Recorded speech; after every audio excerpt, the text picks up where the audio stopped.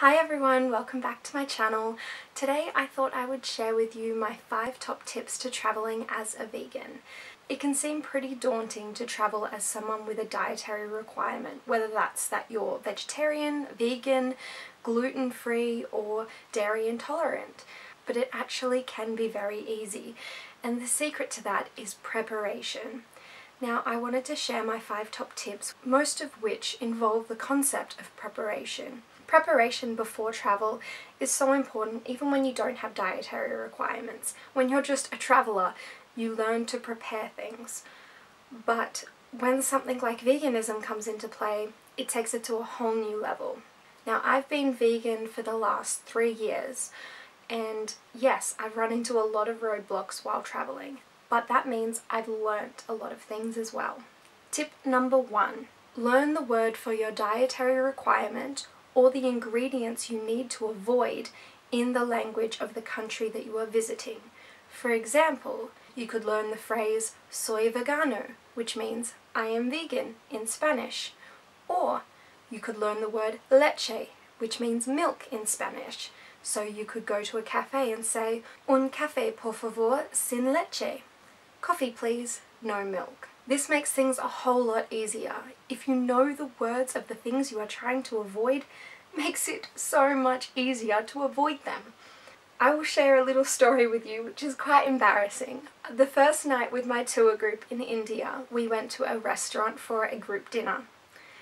And I had not actually eaten a lot of Indian food prior to travelling to India. I know, right? It's amazing considering Indian is now one of my favourite cuisines. And the fact that some of my travel companions were actually only in India for the food. Dan. Novice little Marnie did not know that the word paneer meant cheese. So here I was looking at the menu under the vegetarian section of the menu. Aloo paneer. What is this? And my tour guide told me they were potato balls. I thought, potato balls, that's great, that sounds vegan, fantastic, I will order that. And then when they arrived, they were potato balls stuffed with paneer. If I had only known that the word paneer meant cheese, I would not have been in that mess. But you live and you learn. Learn from my mistakes, people. Always remember to learn the words of the foods you are trying to avoid in the country of which you are visiting. I will never, ever get over how stupid that mistake was. Paneer. That word is everywhere and I didn't even know it.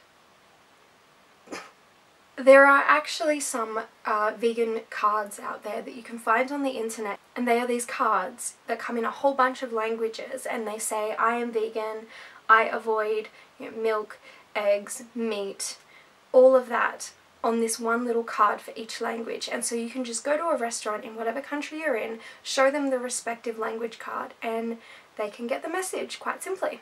So if you're trying to avoid milk because you are very severely lactose intolerant, that is an important one for you. Very important. Tip number 2, happy cow. If you are vegan or vegetarian, you have probably heard the words happy cow before, but if you haven't, welcome to heaven. Happy Cow is a website where you can search wherever you are in the world and find vegan or vegetarian restaurants, or restaurants which cater for vegans or vegetarians. So somewhere where you could go and eat with your omnivore friends, but there also is definitely an option on the menu that you can eat. Or vegetarian groceries, shops which have specific vegan foods. It is amazing. Happy Cow is a fabulous resource when you're traveling all over the world. And remember, it is a user-created database. So if you find something, if you find a fantastic vegan restaurant, or find a restaurant that caters spectacularly for vegetarians or vegans, maybe the chef has been super lovely to you and made sure that he has created a whole dish for you because there was nothing else on the menu, add that restaurant to Happy Cow so other people know.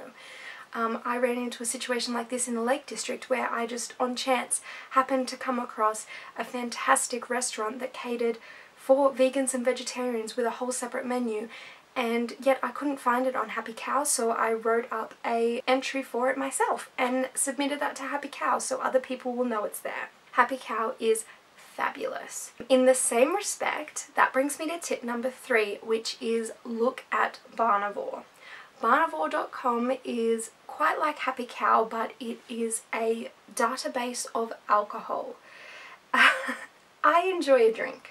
If you enjoy a drink when traveling, you need Barnivore. Alcohol is often involved in travels, whether that's stopping in at a pub for a pint and a quick check of the map whilst you're exploring a new city, whether that's going out for dinner and ordering a glass of wine with your meal.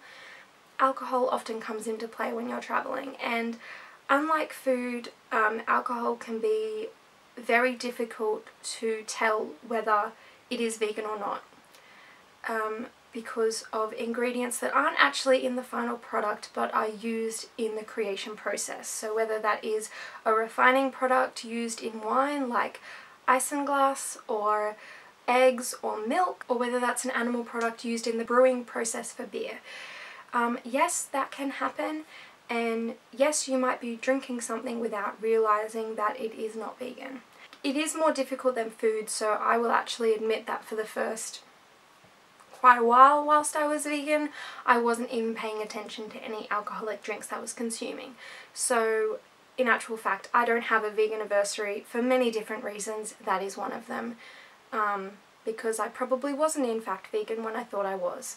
But Barnivore is a fantastic resource where you can look up whatever alcohol you are about to drink or would like to consume, or if you're at a bar and looking at your options, you can search them on Barnivore and find out whether or not they are vegan friendly.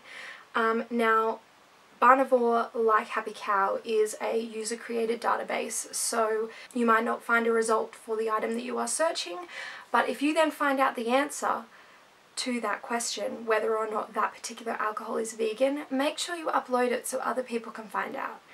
If you find out that your favourite wine, which is not on Barnivore, is actually vegan, upload that so other people can be enjoying that glass of wine as well. Simple.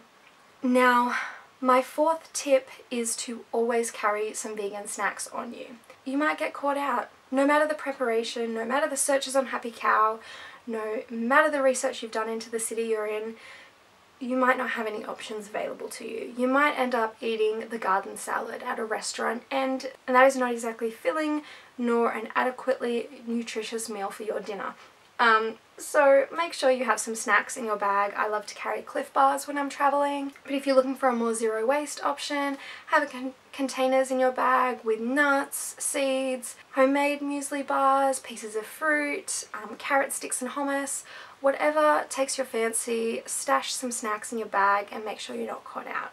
And tip number 5, my final tip, is to be polite. Be gracious, be polite, be understanding. If you need to make a request at a restaurant that a meal can be veganized for you, or if you're just inquiring as to the ingredients in a particular dish, be polite about it. Say it with a smile. When you are traveling and you are asking questions as a vegan and trying to be catered for as a vegan, please understand that you are also being an example as a vegan, and you kind of want to be putting out the best possible image of veganism that you can.